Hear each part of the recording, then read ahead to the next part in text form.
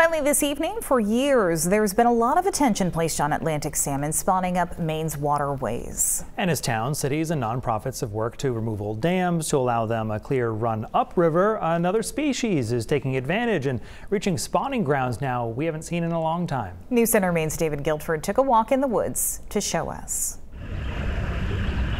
This is the Brook Preserve in Westbrook. Here, it's a peaceful oasis, but below the surface, a bit of chaos. They're like the underdog. This is the end of one of the largest alewife runs seen here in years. Mill Brook flows into the Presumpscot River, which flows into Casco Bay. These specific fish lived 4 years out to sea and have traveled 14 miles upstream to get here and spawn the next generation. They don't leap with the grace of salmon. No, they are a determined scramble up these waterfalls.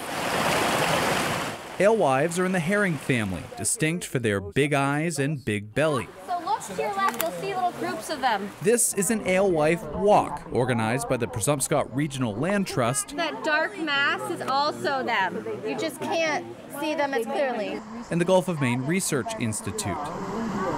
Senior Research Associate Zach Whitener caught a few to bring back to the lab and to show to the group. You can touch them if you want. The alewife is not a threatened species by population, but dams lock them out of many historic inland spawning grounds. Dam removals in the Kennebec and Penobscot, Whitener explained, have brought migrations back inland, their numbers ballooning from tens of thousands to millions. The numbers really were at their lowest probably in the late 90s, early 2000s, and have really started to come back.